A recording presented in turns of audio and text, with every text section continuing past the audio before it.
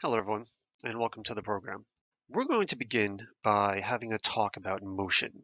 Now, the key reason for this is because one of the primary purposes of taking a physics course is to be able to properly communicate the motion of an object to another person. This could be a classmate, a teacher, an AP exam grader, a college professor, your boss. Now, we're all quite accustomed to talking about the motion of objects in our everyday language, discussing throwing a ball, watching a car drive around, players in a sport. However, how we discuss motion in casual conversation and how we discuss motion in a science laboratory or a classroom is a bit different.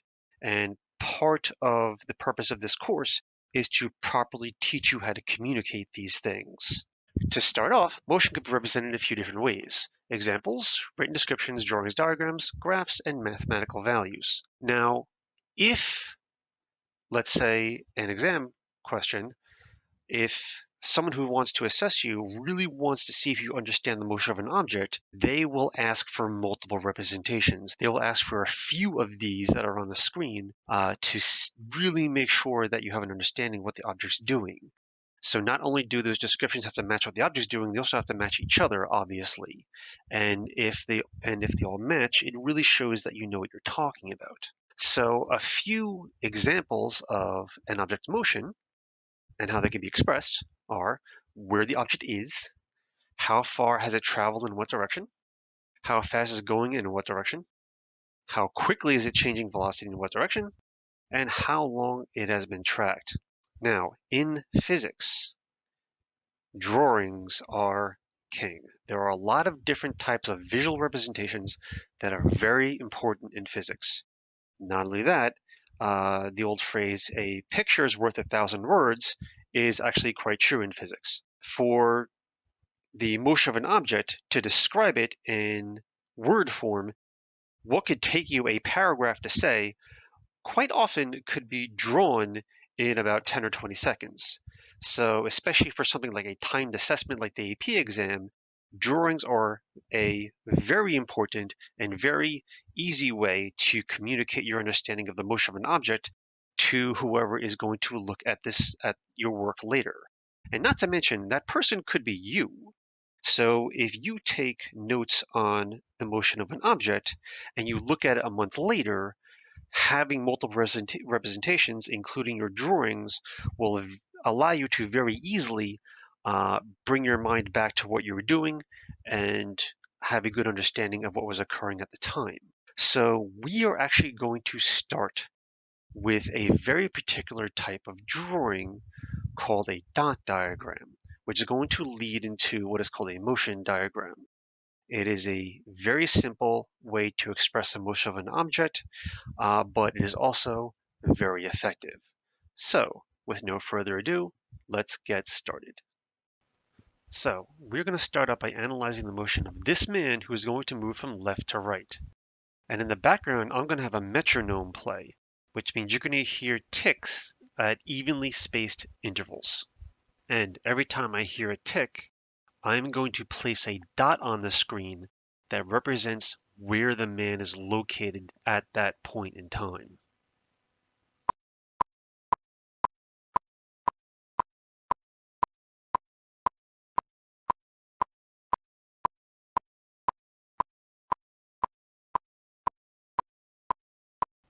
As you can see, the dots are evenly spaced.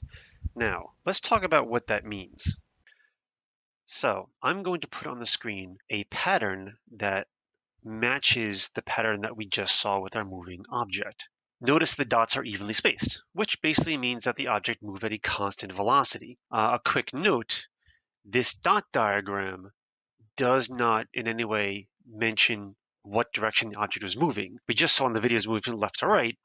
We can't tell that with this diagram right now, but we're going to fix that a little later. So since the timing was evenly spaced and the object was moving at a constant velocity, then the object was covering the same distance for every time period that passed. Now, if this is the dot diagram of an object that's moving at a constant velocity, if the object is moving from left to right, can you think about what this object is doing for the second dot diagram I just put on the screen. We have the spacing very close here in the beginning because the object is moving from left to right. Then this spacing is getting longer and longer as time moves forward. But again, the time between dots is the same. If you have it in your head, let's actually take a look at what is required to make a dot diagram similar to this.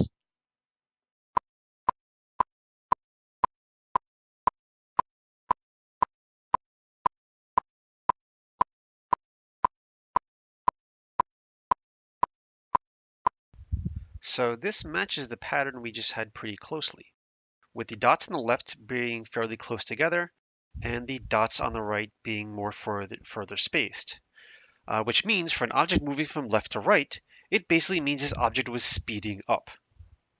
All right, now that we have seen the object moved from left to right, and as you just saw, the object sped up. It got faster. Velocity increased from left to right. Since the velocity increased, the distance that was covered over the same time period each time got larger between each of those time periods. Now, at this point, we're going to make a slight change to the program here, because like I mentioned before, dot diagrams are kind of useful, but they don't display a few things that are actually really useful for you and if you want to get information to your teacher or your grader for the AP exam. So we're going to actually take these diagrams I have right now and we are going to change them from dot diagrams to what are called motion diagrams, which actually adds a little more information.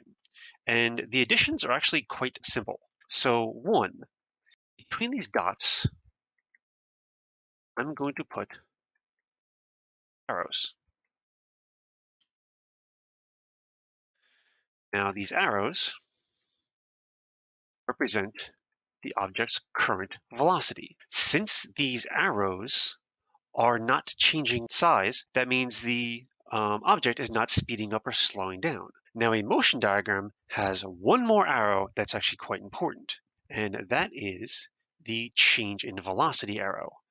And in this case, the change in velocity arrow does not exist because, quite literally, there is no change in velocity. Velocity is a vector, which means it has a magnitude in any direction. We're going to get a little more detail in vectors later, but the basics are quite that simple. So, taking a look at our second example, typically in a motion diagram, putting two dots right next to each other signifies that the object was at rest. Now here, the velocity vectors are getting larger and larger. This means the change in velocity vector is to the right. So, in other words, there's no velocity vector. The change in velocity vector is to the right. So I basically add this change in velocity vector to nothing, and I get the second one. I add another change of velocity vector, I get the third one. I get another change of velocity vector, I get the fourth one. The size discrepancy is a little off here, but to show you visually, vector-wise, let's take a look at this. So I have this first velocity vector. So this first velocity vector represents that first vector you would see in a motion diagram. Here's a change in velocity vector. So I go from here, take a look at the change in velocity vector, and the next velocity vector would look something like this. Make it bigger. Then I would take a look at my change in velocity vector again, and it gets even larger to the right. Again, gets even larger, larger, larger, larger. In other words, the velocity vector and change of velocity vector agree with each other. So the change of velocity vector keeps adding on for each time period. Now take a look at the situation I have on the right. My velocity vector is to the left, but my change of velocity vector is to the right. If my change of velocity vector is being added on each time to this, but they're in opposite directions, that means my next velocity vector is not getting longer. It's getting shorter. So this is my second. This is my third. Maybe this is my fourth. Maybe then my fifth one is 0. So this object now came to a stop. Well, what happens now? Well, if the change in the velocity vector still exists, the velocity is still changing, and it's changing to the right. So now this object is moving to the right. And then it will start speeding up to the right. you will see something very similar. You see these similar things similar all the time. If you were to roll a ball up a hill, it would roll up. It would leave your hand pretty quickly rolling up the hill. It would slow down, come to a stop, and then speed up again as it rolls down the hill. You see the same thing happening when you throw something straight up into the air. So let's go back to my dot diagrams here. And now let us take a look at another example of motion, and we shall try to make a motion diagram after we watch the actual motion. So watch his movement, pause the video, then try to make a motion diagram that matches what he does.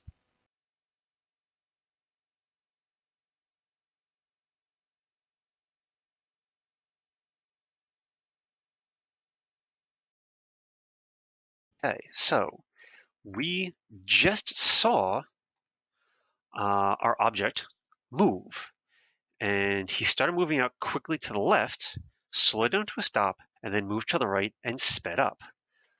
So the question is, what would that look like in a motion diagram? Well, I'm going to start with these dots pretty largely spaced because he was moving pretty quickly to the left. So this represents my velocity for that first time period. Then he started slowing down. So my velocity vectors, put that one in there, get smaller and smaller and smaller. Then we weren't done. He still had a stop, but then his velocity increased to the right. So the velocity vectors got larger, but this time they're going to the right, which means my change in velocity is which way? Well, looking at the first row of vectors here is going to the left. These vectors are getting shorter, which means my change in velocity vector is to the right, because every time I add my change in velocity vector, these vectors are getting shorter. Comes to a stop, now going to the right, these vectors are getting larger, which means my change in velocity vector is still to the right, because the arrows are getting, this change of velocity vector is being added to these, and these vectors are getting larger and larger and larger. So this diagram represents the motion you just saw with the man moving left and right, back and forth. In conclusion, motion diagrams are a useful and simple way to communicate the motion of an object. The topics that they are primarily used in, but are not limited to, are kinematics, study of motion, and dynamics, which is basically the study of forces. These two topics take up approximately the first quarter of an AP1 physics course. And the reason for that is they are used in just about every other macrophysics topic in existence.